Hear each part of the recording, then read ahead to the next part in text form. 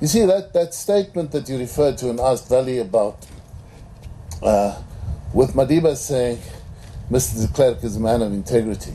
With everything he did, he demonstrated foresight. You need to go back into Codesa 1, where Madiba gets up and he says, Mr. de Klerk, I used to describe you as a man of integrity. And Madiba had done so on a number of occasions. Now to break, he was breaking because he had reason to break. And these things were churning through his mind all the way through. In the same way as Bulelani talks about us arriving here on the Saturday evening, Madiba in his pajamas. We're very excited. Blackie Swart was looking after Madiba in the house here.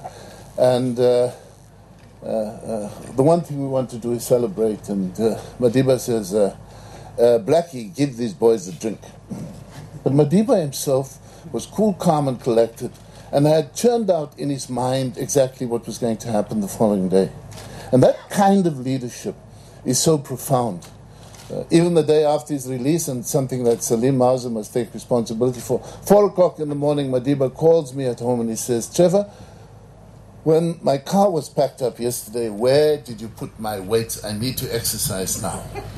Anybody else would kind of be running around the park, celebrating something. Madiba needed the discipline in his life so that he could exercise that discipline, and he couldn't give up on it. The discipline was not something imposed by the prison authorities. It was a discipline that he internalized and allowed him to lead.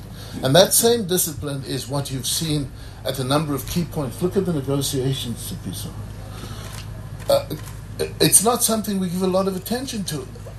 When you ask whether there was a sellout, go back and look at the points. I refer to Codesa 1, but look at the point of complete breakdown after the Boipatong massacre. The African National Congress, led by Madiba, was entirely in control of that process. And if you ask about whether there was a sellout, I want to echo what Valley was saying. Look at the Constitution. Read the preamble to the Constitution. Read all of the Constitution, understand the Bill of Rights, and recognize how far that was from what the apartheid regime represented at any point in its history. And then ask what we've done with that freedom. Because if we don't take an approach to democracy and freedom that calls for ongoing renewal, we keep finding somebody else to blame. We extricate ourselves from responsibility, and that is the challenge